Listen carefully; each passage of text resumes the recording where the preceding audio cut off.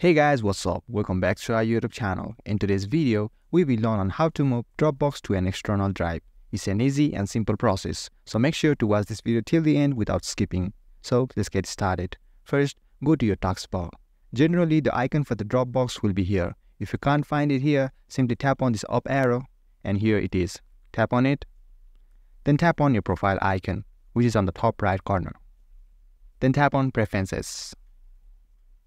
Now tap on Accounts. Now we need to sign out from our account. To do so, simply tap on Sign Out button.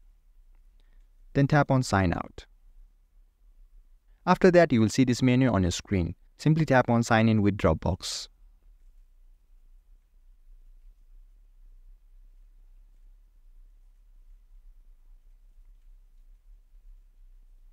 And here's the crucial step, so don't hurry and follow my instructions. First, tap on the Next button.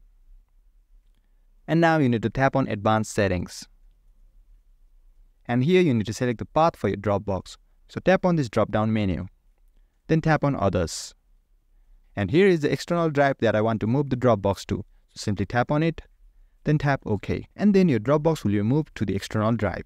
And guys, that was it. It was this simple. I hope you found this video helpful. If you did, give this video a thumbs up and subscribe to our channel TechUp for more contents like this. Don't forget to hit the notification bell to never miss an update, and feel free to drop any of your queries or questions in the comment section below. I'll get right back to you.